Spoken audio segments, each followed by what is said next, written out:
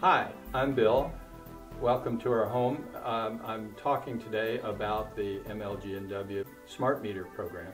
Very excited about it because we think that the future of our country depends heavily on more intelligent use of our energy resources, and smart meters is a significant step towards that goal.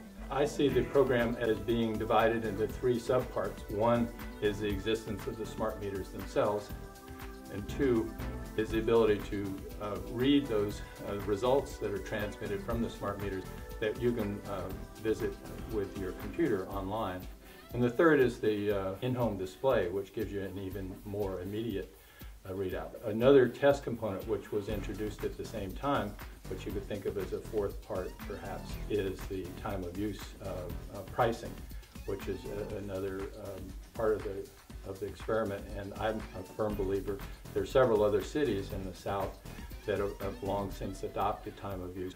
We love our smart meter because it allows us to use our energy personally in a much more efficient way.